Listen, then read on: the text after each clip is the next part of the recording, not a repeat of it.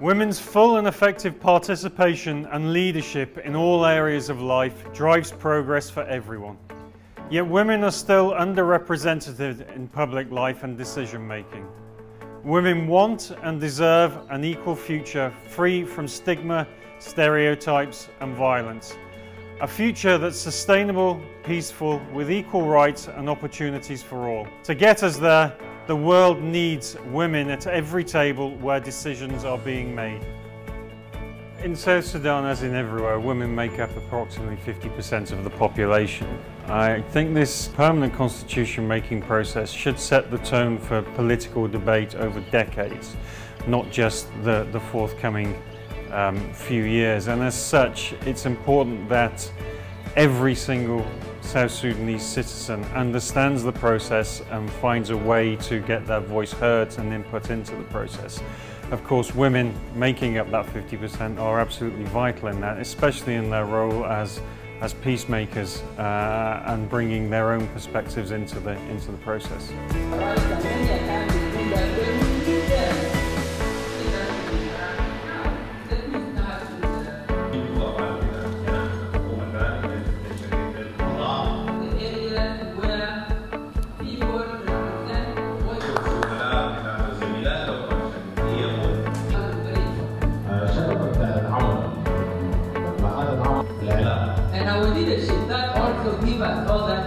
The girls are supposed to be submissive.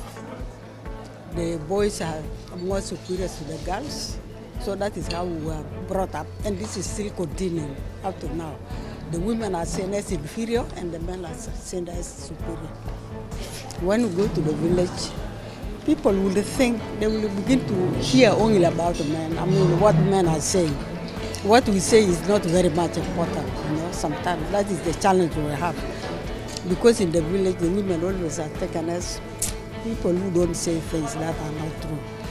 So they only hear what the men are saying.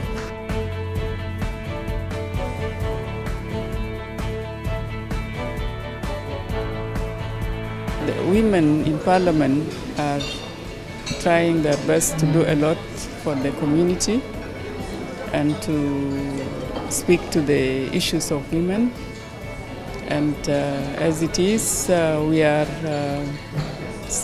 getting there little by little. The current parliament is actually has got quite a number of women. I started as an activist, speaking to the cause for the liberation of South Sudan and South Sudanese people.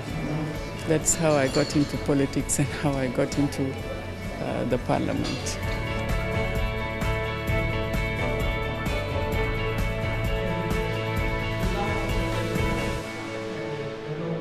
It's empowering them, it's teaching them, it's helping their knowledge of the constitution making processes and the role of and the importance of their role with regard to the civilian population, and especially with regard to women, representing the voice of women.